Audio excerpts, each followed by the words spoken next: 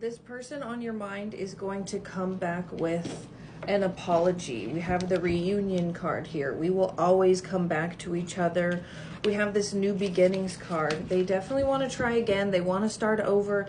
But this new direction says we have to try something different. And I can see here that whether you know it or not, you would be down to try something different because it didn't work before. Something wasn't working, and that's why you guys separated in the first place. So I can see here that both of you need to come to terms with whatever we need to let go of. If we want to be together, which it shows here, we do both want to be together. We did get the Two of Cups, which is a soulmate card, and we got the Twin Flame card, okay? You activated my soul to find my true purpose and destiny in life. You helped me heal in ways that nobody else could. Thank you for finding me again this time around. So, yeah, this is definitely a soulmate connection for you, and that's why you're having such a hard time letting go and having such a hard time getting over it. And it's because it seems like here you're confused about the truth. There's people that are telling you these things, but you don't need to listen to those people. Don't talk about the 3D to those people because they're going to give you information based on their 3D, and they don't know your soul path. They don't know this person's soul path. They don't know your guys' soul contract. They don't know your bond. They don't know what you guys have been through and what you're supposed to go through. So while they're trying to support you, for sure, they want what's best for you, they don't know.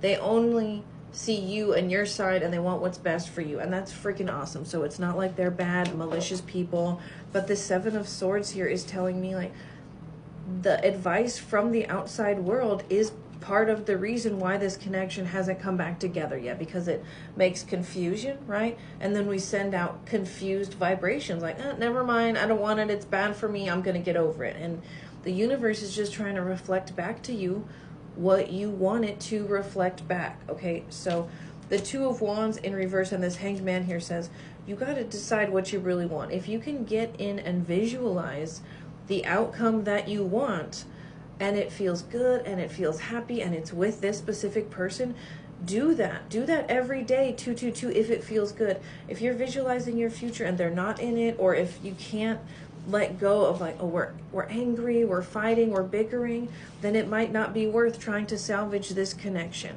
Another message from Spirit here is prioritize self-healing right now. Put your needs above others for once. It's time to focus on you. Self-healing takes time and a lot of self-love. Remember, open wounds don't heal into scars overnight. Take the time you need in order to feel happier and healthier within. There is no rush. So you don't need to hurry. You don't need to get to them. You don't need to be like, oh my God, somebody's going to get to them. Like, no, all of that is fear, and fear and worry is going to prevent them from coming anyways, because that's not the vibration of love, of soulmates. And with the Twin Flame union specifically, it makes sense why this healing card is coming out, because the more you heal yourself, the more it'll help that person heal as well. Okay, so focus. I like this boss daddy energy. Whatever the genders, it doesn't freaking matter. This is you becoming stable, becoming abundant. If you're a business owner or whatever your career is, working on yourself, but doing this soul searching, the Hermit here, doing this soul searching,